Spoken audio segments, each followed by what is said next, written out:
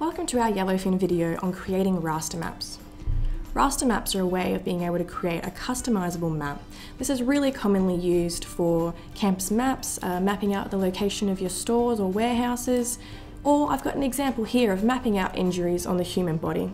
I'll show you how we created this particular raster map. First, you need to start with an image.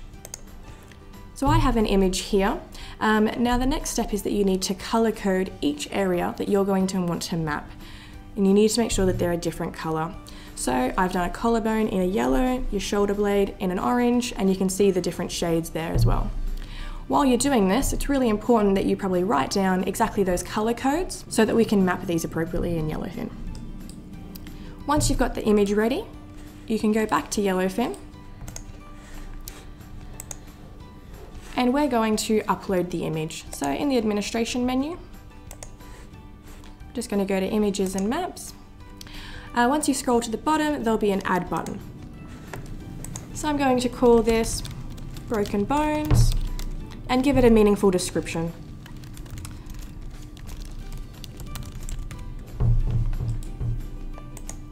Then select the image type.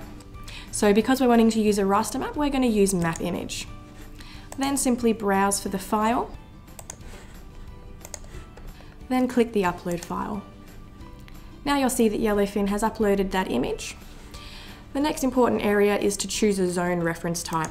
If it's not already in here, you may need to select the new to create those zones. Mine's already in here, so I'm going to select bone groups. Now you'll see it's used those reference codes to choose my different areas. Now, because I already have my color codes, I can just type in my color codes to match the relevant areas. Once you've finished all of that, simply press save. I'll show you now how we can use this image in a report. So here in the Create Report page, I've started to bring in the table already. So I've already inserted the column that I need, which is the broken bones, and this was the one that we linked to those colors, so we're going to need this for our mapping.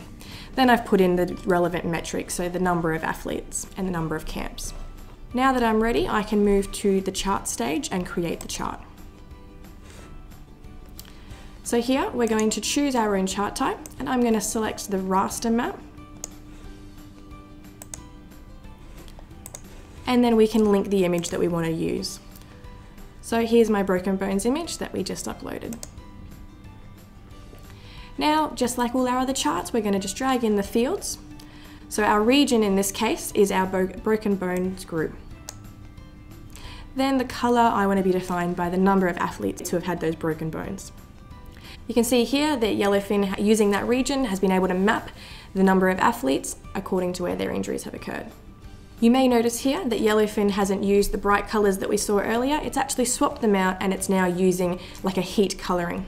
You can customize these colors simply clicking on that metric and go to the color settings, and you can change those color formatting options. For more information on changing those color settings, please see our other YouTube videos.